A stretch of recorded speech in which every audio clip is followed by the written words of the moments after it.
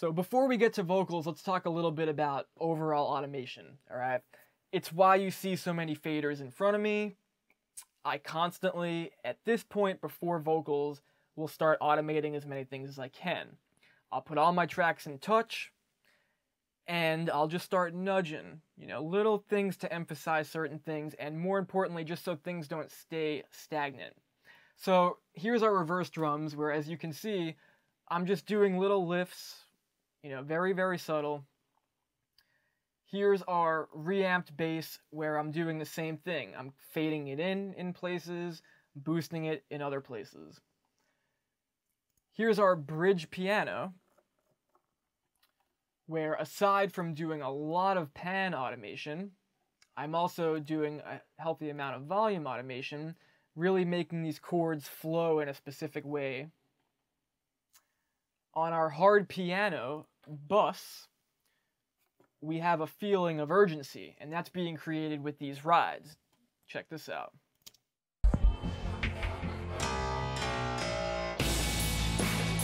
So that's creating, this one's even more exaggerated. So that's giving us feelings of out, right? Urgency. We want to create urgency, especially in these little sections that just pop up for a second. We want them to be noticeable in a cool way. As well as effects. Here is my reverb on this guitar track, which I'm bringing in and out. Here is me cutting low frequencies and automating EQ. Butch Jones, who's my mentor when it comes to engineering and mixing, instilled this in me at a very young age. Things need to be moving at all times, riding things. And that's the beauty of having faders. I don't want to sit here with a mouse and feel things. I want to sit here with my hands and touch physical things and feel them as I'm moving them or backing away from them. And I'll probably go through the song maybe 4 or 5 times with everything on touch mode and just make moves that just feel good and make things feel like they're transitioning from section to section before I do vocals. And then obviously after all my vocal automation, I go back to the music track and do the same thing. The first vocal we recorded in this song was actually the hook, the blah blah blah chant. And before we listen to what it sounds like, let me give you my few tricks on how I record gang vocals. What I do is I set everyone up in a room with 2 nice sounding room mics spread out. And here's the cool trick. I leave headphones on, so if they're just sitting on chairs or hanging up or sitting on the floor, I leave the bleed coming through the headphones, but I ask people not to put the headphones on. And I do that because I don't want them hearing themselves or the track while they're doing the chant. I just need them to know when it comes in, and then I want them to feel their internal pulse for the actual part itself. That ends up making a little bit of a mess, but just the kind of mess that you need for big group vocals to sound big, because you can double a vocal 100 times and spread them all over and put reverb on it. Eventually it will start to sound like one sound. So moving people around the room, not giving them very good monitoring situations helps. It's a quick little trick that I just ask people to trust me when they're doing it. Blah, blah, blah. So here's what we're looking at, and they were recorded really cleanly. No processing on any of them, except I am spreading all of them. So 1, left, 2, right, 3, left, 4, right, all the way down till 12, which is how many we have. And they're all going to blah hook, which is our bus. All right, so on our chain, very first thing we have is VMR. Let's see what it's doing. Blah, blah, blah. Cool, healthy amount of compression, definitely adding some edge in there at between 3 and 4K, taking out some lows that we don't need. After that, I have a Rematrix reverb with a not very much of a wet signal. Blah, blah, blah. Alright, so it's a very narrow room, so what it just did for me was kind of glue the sides together a little bit. One more time. Blah, blah, blah. Very subtle.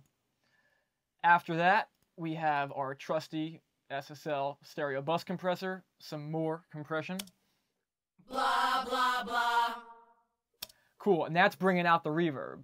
As you can see, our attack is super slow, our ratio, we're not really going too heavy with it. So listen to the reverb at the end without the compressor, and then I'll put it on. Blah, blah, blah.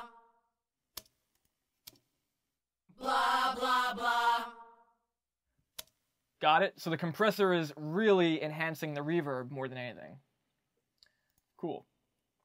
After our bus compressor, we're adding a little bit of attack and less sustain for some pokiness. Blah, blah, blah. So we're really emphasizing the B's. Blah, blah, right? Here's without. Blah, blah, blah. And then with. Blah, blah, blah. Emphasizing those B's. Energy. Once again, our cheap reverb, our silver verb. Blah, blah, blah. Cool, so that's just giving us a little bit more depth. Not too much, very subtle.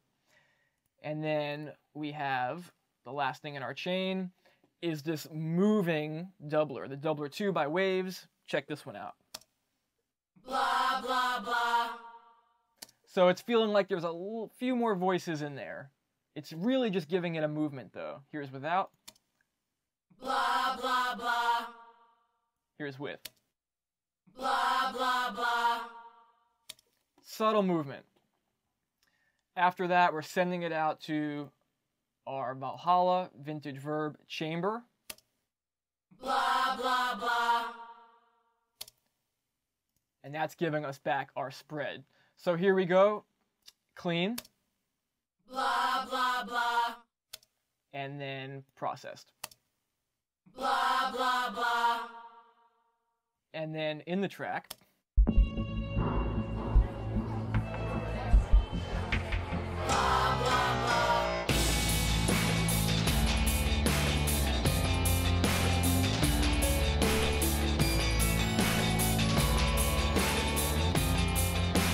Blah, blah, blah. So before we start breaking down lead vocals, harmonies, background vocals, I want to play you just the vocals isolated. Dress me like a doll, and I'll just stand there back against the wall. It's gonna be a good year. Rise before the fall.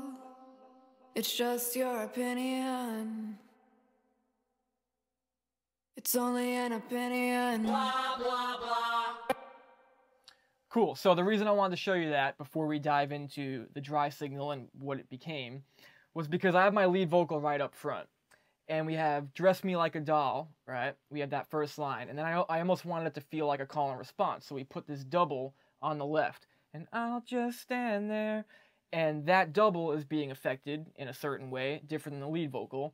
And then we have stereo vocals come in for a different feeling, and then it goes right back into the lead vocal. So we're kind of doing this thing where I want people focused in on that center vocal, but then when we have other lines and other feelings, I like placing them in certain positions because I like treating vocals, especially background vocals, doubles, harmonies, I like treating those as if they're another instrument. So I do like moving them out and hearing them in different places. So let's break down the lead vocal. Dress me like a doll, and I'll just stand there back against the wall. Yes, that is an 11-year-old with an incredible tone, and as you can see, no digital trickery happening here. Vocals were recorded with a Telefunken AK-47 going into the Universal Audio LA-610. I like to EQ and compress when I'm going in, so I don't have to do too much in the box. I also want to point out that on my vocal bus, and this goes for all my vocals, I'm sending them through the Oxford inflator. And it has this effect percentage. When it goes up, to me, it seems like it affects more high frequencies. When you go down, it affects more lower frequencies. And it's a little bit of soft clip limiting, I think. I'm not exactly sure. I like what the plugin does a lot. It's great on vocals. Give it a try. Alright, so our lead vocal. First thing in the chain, we have a pro cue. Alright? Very standard. We're doing a low cut here because we don't need anything under here, right? Let's listen.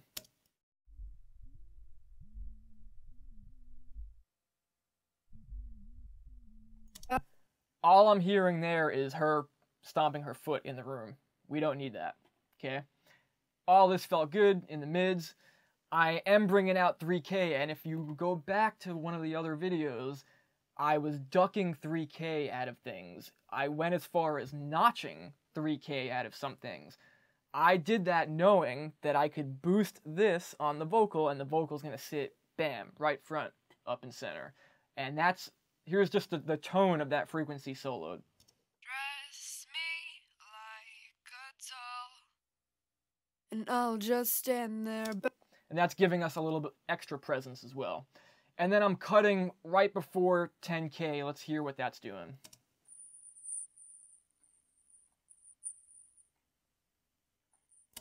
Cool, so my faders that are all moving around are actually louder than what I'm taking out. However, it's one of those whistle tones again. You throw a compressor in, and you don't get those frequencies out, you're screwed. You're going to be sitting around wondering what the hell is going on for a few hours. So not much EQ on the vocal, very, very straightforward. After that, we have a de-esser. What's it doing? Dress me like a doll. It's de-essing. Great. And then after that, we have our trusty Logic I/O plugin. Because we are going through the distressor. I'm going to say it again, my favorite compressor ever. On the distressor, we have a 2-to-1 ratio. On the detector side, we have a high-pass filter. And then on the audio side, we also have another high-pass filter. And the reason I'm using that is because on this vocal track, I'm using the distortion mode 3. I can't give you the specifics as to what distortion 3 does, but the way I use my distressors are, if I want a little bit of grit, I put on distortion 2. If I want a little bit more grit, I put on distortion 3. And then depending on how hard you hit it is when you actually start getting some really cool harmonic saturation. Our other settings on our compressor for this vocal, we are driving it a little hot at 8. The attack is also at 8. Release is at 6. And then our output's at 4. Dress me like a doll. Dress me like a doll. So not only are we taking off a lot of gain reduction, but it's giving it a movement and an energy that I like a lot. One more time with the compression on. Dress me like a doll. And again, I'm using the compressor as a rhythmic thing. The release, dress me like a doll. I like compression moving in that way. And then I use my attack knob to control how much I want it to hit really quick. So if someone has a lot of transient or sibilance, I might make that attack a little faster. It's pretty much in the middle on this track. From there, we have some space. We are sending out to Spring Age, which is another reverb by Overloud. This is their spring reverb. I'm using it right in the middle, so it's a mono verb. Dress me like a doll. Yeah, it's doing a lot. So it's a loose spring. Here it is off. Dress me like a doll. Back in. Dress me like a doll. So why did I choose a spring reverb here? Well, number one, it's in style, and I'm making a pop record, right? But number two, it's giving it like a metallic kind of quality that I kind of dig. You know, her voice is so smooth and so pleasant to listen to. This metallic thing kind of gives it an energy that I think complements it pretty well. And then we're also sending out to our Valhalla chamber. Here's what that sounds like. Dress me like a doll. Nice decay, little pre-delay. Cool. So here's our clean vocal as we started. Dress me like a doll. And here's where we ended up. Dress Dress me like a doll. Most importantly, in context.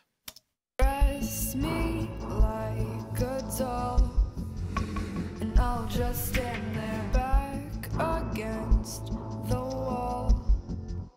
Cool. So that's our lead vocal 1. So for our lead vocal 2, we have the same exact settings, except this time I'm using my other distressor, distressor 2, and I'm hitting it differently because this is where all the choruses are and a lot of call and response things, which I want to be more aggressive. So we're hitting the compressor harder with a 4-to-1 ratio. Same high pass on the detection side. I'm using a little less grit on the distortion mode. I'm using distortion 2 because we're going into the compressor hotter at 4-to-1. We didn't need extra distortion.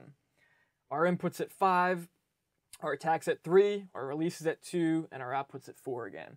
So very different compression setting than our verse. Same reverbs. Let's listen to that. I gotta dress right, too baggy, too tight. All I hear is blah, blah, blah. A bit of makeup, a bit of good luck. All I hear is blah, blah, blah. Cool, so if you're listening closely, you'll also realize that there is a good amount of automation going on. There's a few things happening here. I'm automating the Valhalla so it's not just sitting there. We also have an H delay on this track. Here's what this sounds like. I gotta dress right, too baggy, too tight. And if I pull up the automation lane for the Valhalla, you'll see what I'm doing here. I gotta dress right, too baggy, too tight. So obviously it's a stylistic thing, right? But why? The reason I'm doing that is because we have a call and response vocal coming in directly after that, and I felt like it would blend the two in a really cool way, like one voice is disappearing off in the distance as one is coming in strong. And it actually makes that other vocal feel like it's coming in stronger, so a little bit of subliminal playing around there. Here's what that sounds like. I gotta dress right, too baggy, too tight. All I hear is blah, blah, blah. A bit of makeup, a bit of good luck. All I hear is... So just playing around a little bit with it. And then at the end of the chorus, we have our H delay. Looks like it's increasing with some feedback. Blah. Okay, moving on, we have our lead vocal double, which I have panned off to the left with a fair amount of plug-in activity. I'll just stand there. Cool. What do we got going on there? We're using the Butch Vig plugin again. Now here's a really cool trick that I like a lot. I'm using a sample delay here, and I'm just delaying it by 395 samples so that the lead vocal is basically a little bit behind this one. And I'll just stand there back. And that makes it stand out a little bit more as a double and as an effect than just them being perfectly in sync together. And then I'm using a tape delay for some slap. I'll just stand there. After our slapback delay, we're opening up spring reverb on it for the bridge, where this becomes a lead vocal. All I hear. In context. All I hear. All I hear. Blah, blah, blah. Cool. So that's our lead vocal double. After our lead vocals, we have some stereo vocals. So here they are. Clean. And then on and on and on and on. Cool, so the lead vocal actually drops out here, and there's a harmony on our lead vocal 2 that sounds like this. And then on and on and on and on. Cool. So on these stereo vocals, let's see what we have going on.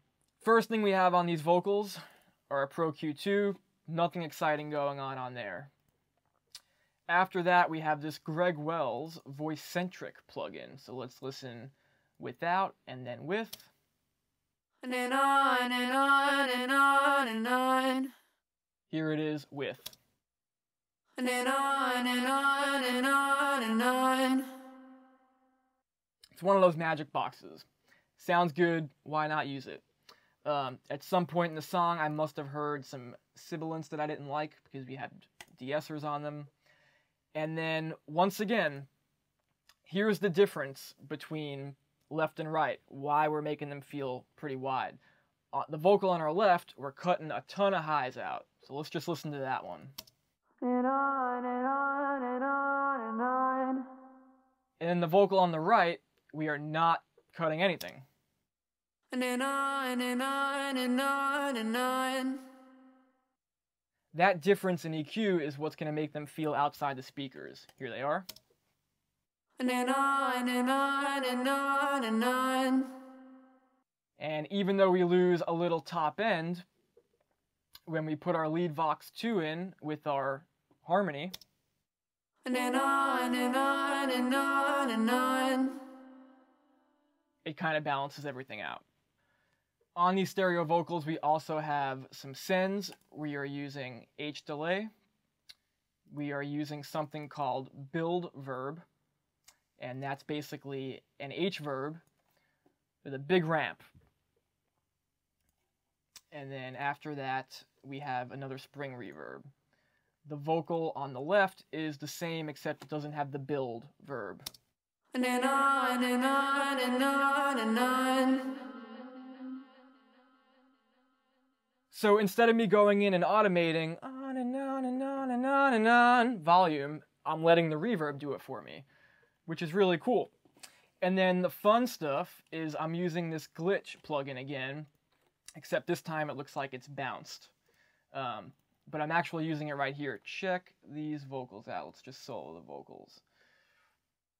Too heavy, too light. A bit of makeup, good luck. Make sure I act right. No fighting tonight. All I hear is blah, blah, blah. blah. Cool. In context. Blah, blah, blah. Gotta look right. Too heavy, too light. A bit of makeup, good luck. Make sure I act right. No fighting tonight. All I hear is Blah, blah, blah. blah. Cool. So not much processing going on the vocal. And reason being, they're recorded well, and Juliana's got such a great tone that I don't really want to mess with it too much. Because it's also her debut single, I have to be really cautious about how much work I do to that vocal, because this is essentially her introduction to the world as an artist and as a singer. This is what people are going to use, 10 years down the line and say, oh, this is when I found out what Juliana Wilson sounded like. So I really couldn't go much further and make her sound like something she isn't, nor would I want to do that, because I love the tone of her voice. And yes, she really is 13, and she was really younger when we recorded this. Okay, for me, the most important thing when it comes to vocals is automation. Let's open up our automation lane. You can see that I definitely spent some time going through these vocals. So let's play the track down, and I'll kind of zoom into things, point to things. I think that I don't have to solo things. I think that if you just listen and watch, you'll be able to hear certain things a little bit more. And this is also the last opportunity for you to hear the rest of the song. Here we go. Tell me what you think when I'm not asking how thick is my skin. When I'm reacting, how much does it sting to hear your opinion? I gotta dress right, too baggy, too tight. All I hear is blah, blah, blah. A bit of makeup, a bit of good luck. All I hear is Blah, blah, blah. young and restless, so defenseless. All I say is nah, nah, nah. And they go on and on and on and on and